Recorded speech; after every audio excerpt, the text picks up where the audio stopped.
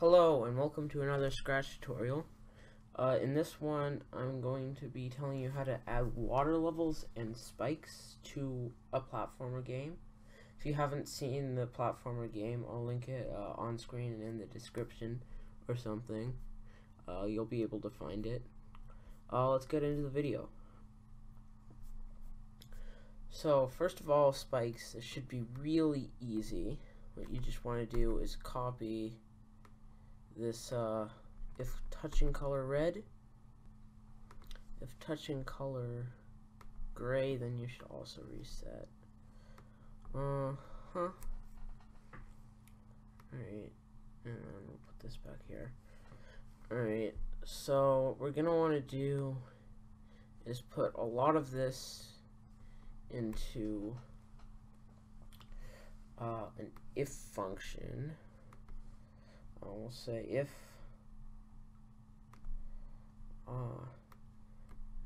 not touching the color blue, specifically this dark blue, the light blue is already the jump boost, and we'll say if not touching color blue.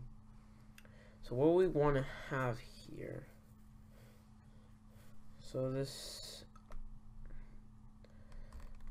we have this stuff. This stuff is forward reset the game and bring it to the next level. So it's this. We can put that in here. We can keep that X velocity stuff. That shouldn't change. The rest, this Y velocity, everything to do with Y velocity, you can put that in here. And actually there should be an if then else, so that we can add what to do if there is water. So if we do that, there we go. Right, let's save. So now when you're touching water, let's see here, we hit the green flag. Let's go through the levels we made last time to this one. You can see we can move horizontally. The spikes kill us, but we do not move vertically. Now what I want to do is say if the up arrow key is pressed, then we change Y velocity by 1,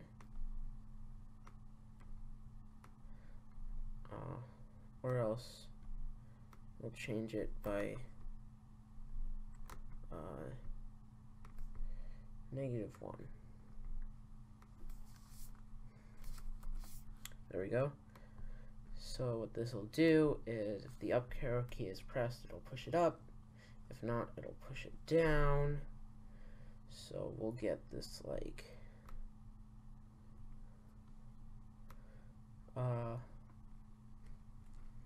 yeah, let's just put this in the else part, and now the Y velocity won't actually change the Y, so let's fix that.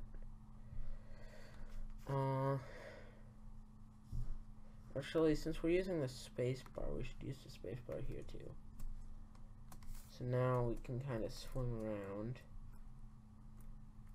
We can swim under the ground, which isn't great. So let's fix that real quick.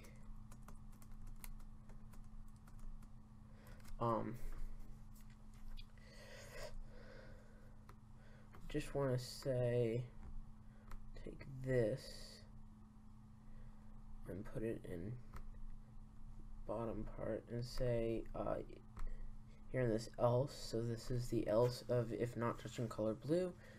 So this is where if it is touching color blue, and we'll say if it's also touching the color green, what we'll do is we'll set the y velocity to 0.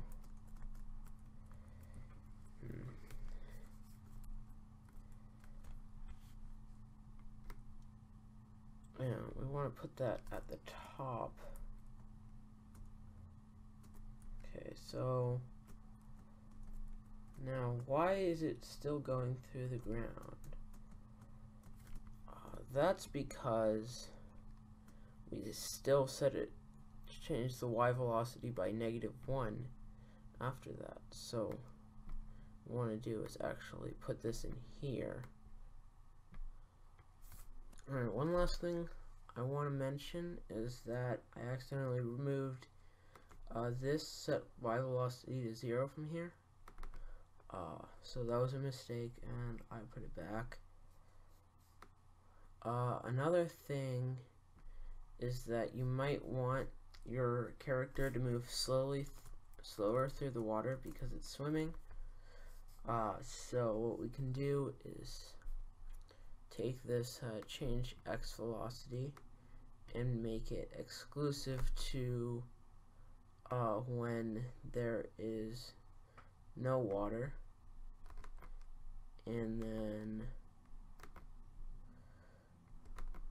we can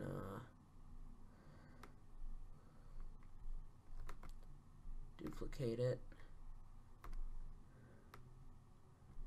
put it down to where there is water, and say change the x velocity to something like 1, which is how quickly the y changes. So hopefully that will make it better.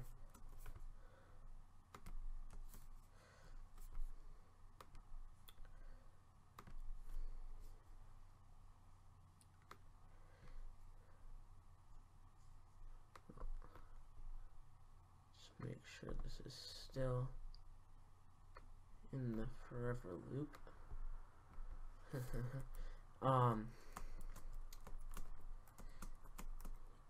And now you can see that the normal levels work fine, and you can move, you don't move horizontally as quickly as you do in the normal levels. And there it is, there's your water level. I hope you enjoyed this really quick tutorial. I'll see you in the next video.